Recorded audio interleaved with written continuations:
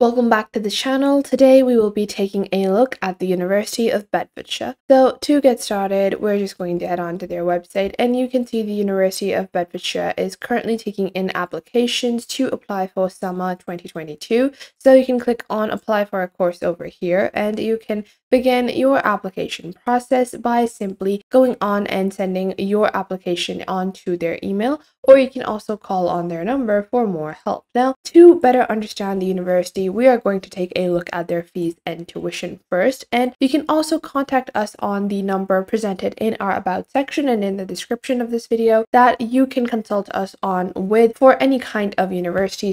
And if you find this video helpful, make sure to leave a like and subscribe to the YouTube channel for more university information. And to take a look at other universities, you should view other videos that I have made on different universities in the United Kingdom. Now, to get started, we're going to take a look at the fees. Now, undergraduate fees and postgraduate fees are different at the University of Bedfordshire. You can scroll down and click on download this year's fees and take a look at the current fees that have been applied for this academic year, which is the year 2022 to 2023. Now, what are foundation degrees and what are undergraduate degrees? So foundation degrees are usually 2-year degrees. These are different from honors degrees. Undergraduate honors courses are usually 3-year courses, and the foundation degrees cost £6,164 for United Kingdom students. And then if we take a look at the undergraduate honors degrees, usually they range around £9,250 for the United Kingdom students. But if you are an international student, then you will be paying a higher price at £13,500, and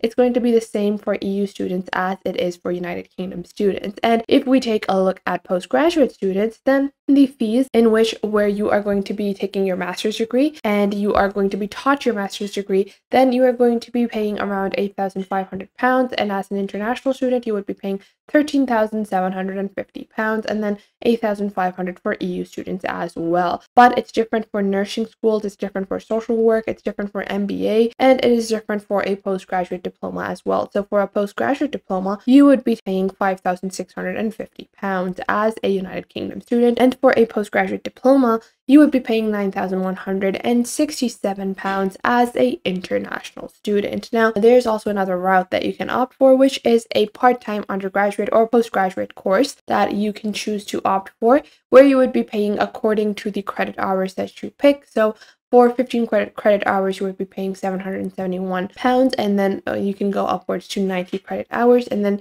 you can do the same with postgraduate and research degrees. Now, if you find this information helpful, make sure to leave a like and subscribe to our YouTube channel for more content like this. But these postgraduate fees and undergraduate fees might seem like a bit too much for some people. You might feel that these are a bit too much, you cannot afford these. This is going to make you a bit overwhelmed, because these are not just the cost of the entire course.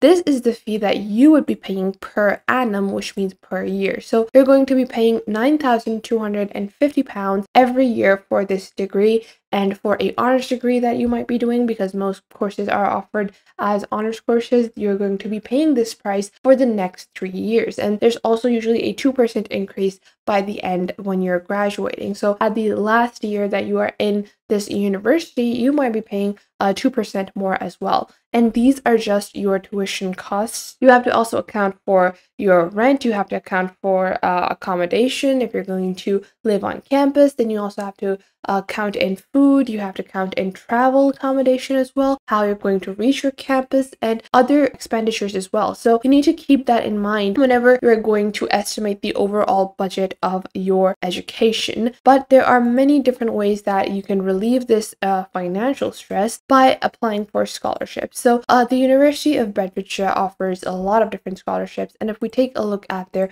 scholarship and bursaries, there are 6 basic types. You can see that they offer a £2,400 grant to all of their United Kingdom students. So if you are a student from the United Kingdom, you can get this scholarship if you score a good enough marks, which is going to be 112 UCAS chart points or more. So that is just what you need to score to get the scholarship for the rest of your academic year. Now, they have other scholarships as well. They have a sports scholarship where we can take a look at the eligibility criteria criteria. So you can see you get financial support in these forms. So if you have a gold official or a gold perform, you get £500, and if you're a platinum performer, you get £1,000. And then you also have other packages such as the Aspire Gym membership, you get scholarship kits, you also get sports membership on these as well. And then the total value of the other facilities that you are going to get at the University of Bedfordshire is going to amount to up to £1,040 and towards £1,660 on the platinum perform. So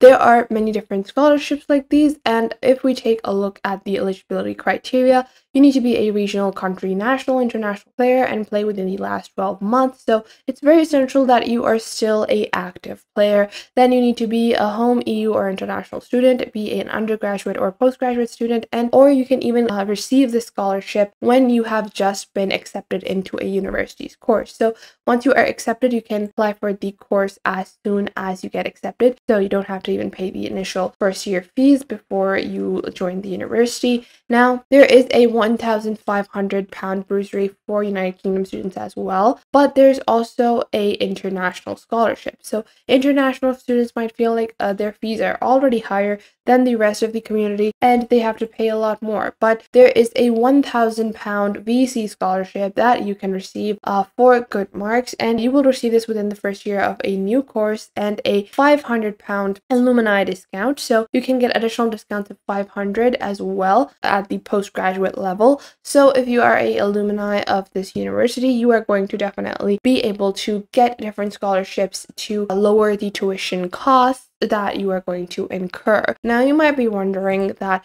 the University of Bedfordshire, okay, the tuition is good, the financing plans are good enough, you have a good scholarship method. What is the ranking of this university? Well, the University of Bedfordshire is ranked 67th out of the 130 United Kingdom universities, so it is not a top tier university, but it is not a university that you can easily scum away and just say, oh, it is not something that I'm interested in. It is a good university where you will be able to see not only high achievers, good sports players, but a overall balanced environment. And you can also see that they have been working with Tesco as well.